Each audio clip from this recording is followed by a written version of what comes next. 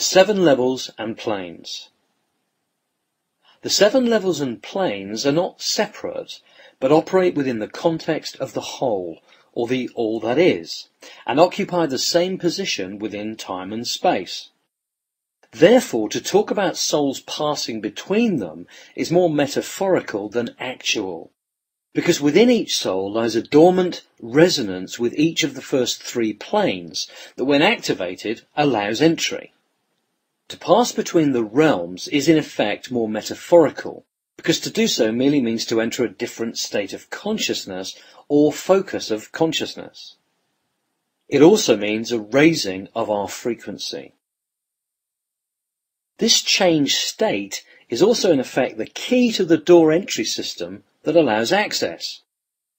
Each of these planes or bodies respond only to like vibrations. It's for this reason that using only the physical senses of sight, touch, taste, sound and smell keep us blind to the other realms of possibility, both by design and by resonant frequency. In context with the interconnectedness of the universe, the 7 planes constitute all that is, and are like a whole body, separate only in the sense that the individual parts perform different functions. Perhaps a good metaphor would be to describe them as the arms, legs, head and shoulders of the body of the eternal mind.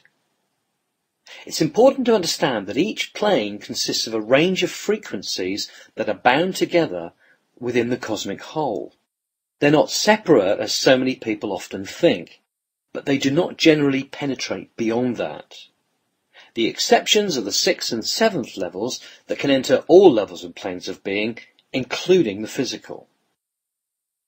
Now each plane exists for its own purpose, always in tune with cosmic order and balance. Their function is individual, and yet always connected to and performing as an integral part of the greater whole. But what are these 7 levels and planes?